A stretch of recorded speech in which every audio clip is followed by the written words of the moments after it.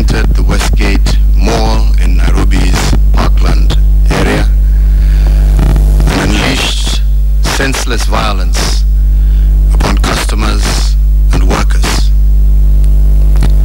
They have killed at least 39 innocent people and injured more than 150 others.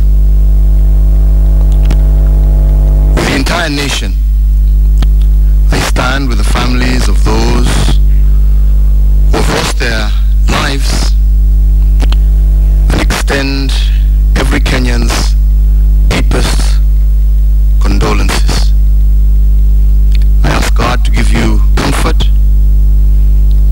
as you confront this tragedy. And I know what you feel, having also personally lost very close family members in this attack. My government will provide the support you will need in the days to come. To those who are injured, I wish you a quick recovery from the physical and other shocks you underwent today.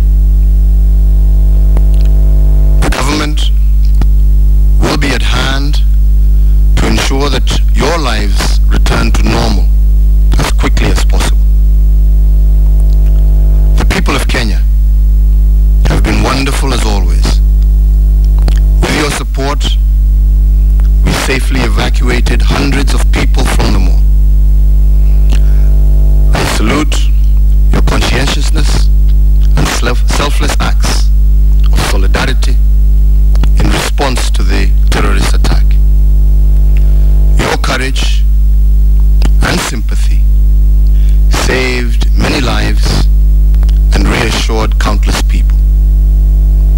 I commend those who volunteered by giving first aid, transporting the injured to hospital, donating blood, locating and contacting loved ones, and making it easy for rescue, medical, and security personnel to do their work. I appreciate those who have used the media to rally help of all kinds, condole with, and comfort the affected, and thank all those responsible citizens who have desisted from spreading panic and despondency. Please continue helping and continue praying. The despicable perpetrators of this cowardly act hoped to intimidate, divide, and cause despondency amongst Kenyans. They would like us to retreat into a closed, fearful, and fractured society where trust, unity, and enterprise are difficult to muster. An open and united country is a threat to evildoers everywhere. With our values of solidarity and love for our homeland, we fought proudly and bravely to secure the freedom to lead our lives as we choose. Our choice is codified in our Constitution. We have overcome terrorist attacks before. In fact, we have fought courageously and defeated them within and outside our borders. We will defeat them again.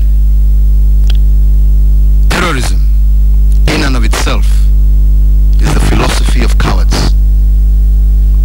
The way we lead our lives in freedom, openness, unity, and consideration for each other represents our victory over those who wish us ill. We are as brave and invincible as the lions on our coat of arms. My government stands ready to defend the nation from internal as well as external aggression. I urge all Kenyans to stand together and see this dark moment through. Donate blood, provide information to the authorities, comfort and reassure the affected families.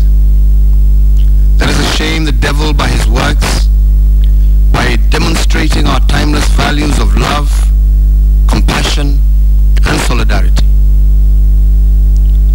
Our security forces are conducting a multi-agency response to this attack as we speak, and are in the process of neutralizing the attackers and securing the mall. It is a very delicate operation, as our top priority remains to safeguard the lives of innocent people held up in this unfortunate incident. But let me make it clear that we shall hunt down the perpetrators wherever they run to. We shall get them, and we shall punish them for this heinous crime.